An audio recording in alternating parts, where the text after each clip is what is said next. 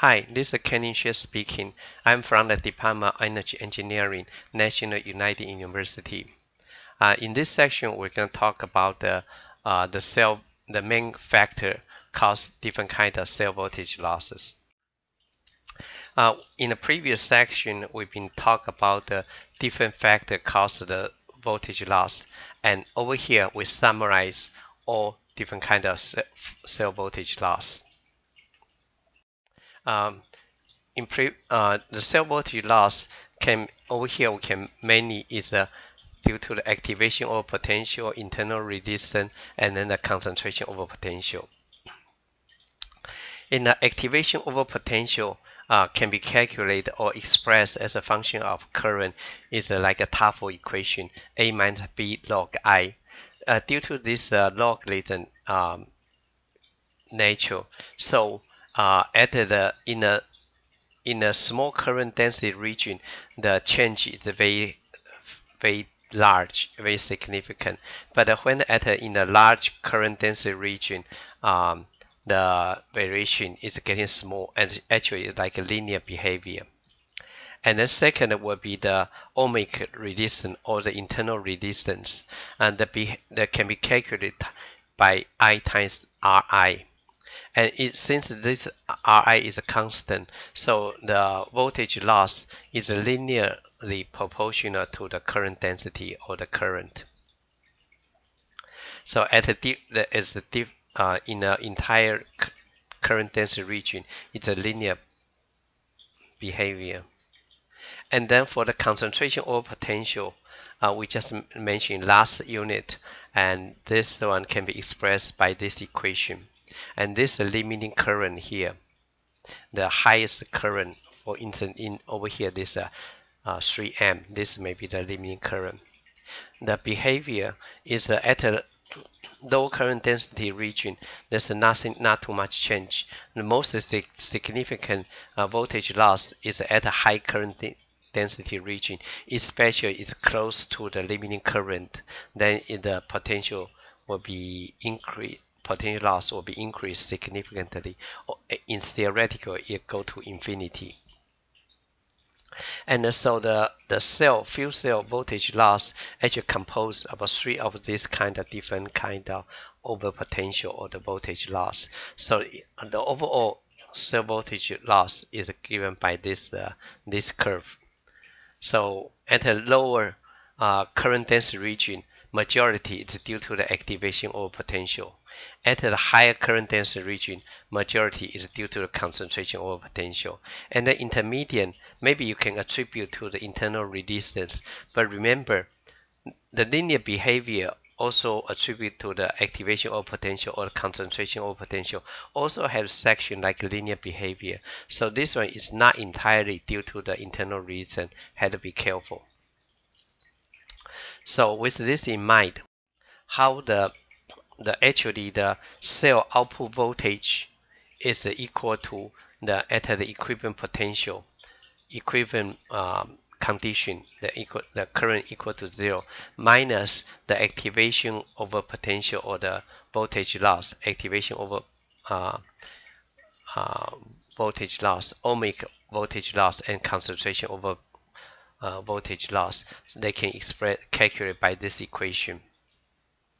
So if you plot the cell voltage against the current here, then it will give like this. So each section is the over potential loss you can see over here. So in a lower current density region, most will be the activation of potential. Then at higher current density region, maybe especially close to limiting current, will be the concentration of potential. And the internal reason also occupy the certain section over here.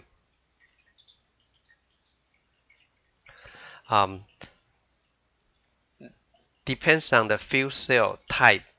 Each one, the importance might be different. We can see on the next slide. For the PEM fuel cell, it's operated at low temperature, so they have a slow cathode kinetics oxygen reduction is very slow, so the activation of potential for the PEN fuel cell is significant. That's why they need a platinum as a catalyst. So the PEN fuel cell over here may be typical the plot is something like this. It's just arbitrary. Don't treat this as a real case. You can see because operate at a low current temperature, so the catalyst, the electrokinetic is slow. So they need a platinum as a catalyst, and you can see they might have this important activation of potential over here, and then because at the water will be generated on the cathode side, and maybe the water may flood the electrode and cause the diffusion limit, block the oxygen pathway, so they might have the concentration over potential over here. So you got a limiting current behavior if you get the electrode flooded with liquid water because the temperature is low. For the SOFC, the activation of potential is not significant because it operates at the high temperature. Usually don't need platinum as a catalyst. Nickel will be sufficient. But because you use zirconium oxide as electrolytes, so they had a very low electric conductivity. That's why they had to operate at 800 degrees in order to gain some acceptable electrolyte conductivity. So majority will be the IR drop here. The behavior may be like linear. This one may be not significant over the activation of potential. There's no mass transfer limiting current because at this temperature, water already evaporated. There's no liquid water inside the electrode. Unless the supply of the fuel is not sufficient, otherwise there's no mass transfer limiting in the SOVC. For the direct methanol fuel cell, it's operated at a lower temperature. So not only the cathode slow kinetics on the cathode, but also anode, the methanol oxidation also slow. So you got a very significant activation over potential.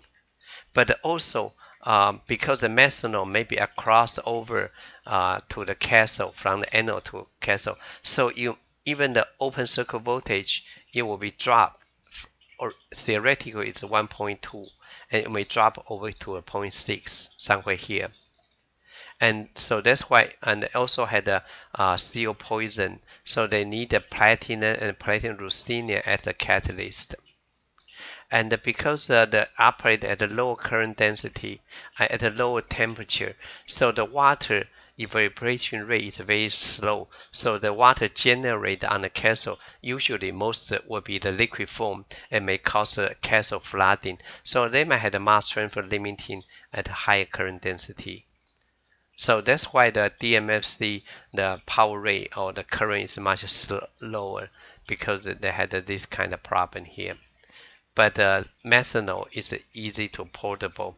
So the portable fuel cell still a lot they develop is used as direct methanol fuel cell.